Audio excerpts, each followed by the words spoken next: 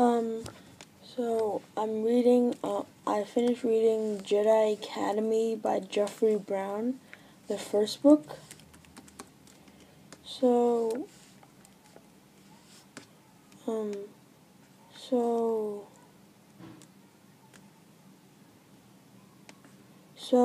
it's about a boy named Rowan,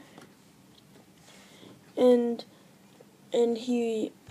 wants to leave his home and attend pilot academy like his brother, his father, and his grandfather, but but and then he never gets into pilot school, and then he is invited to a mysterious thing called Jedi Academy he never attended to, and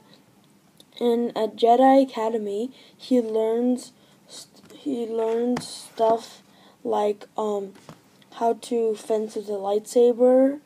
and he also learns a lot of knowledge about Star Wars stuff, and he also